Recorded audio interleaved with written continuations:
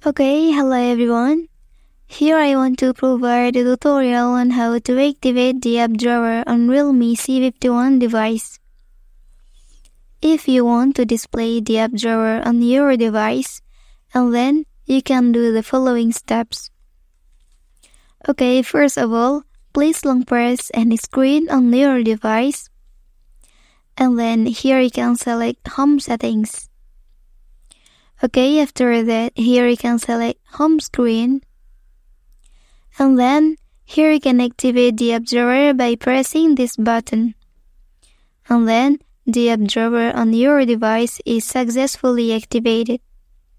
Well, that's the tutorial on how to activate the app drawer on your Realme C51 device. Don't forget to subscribe for more information from this channel. Thank you.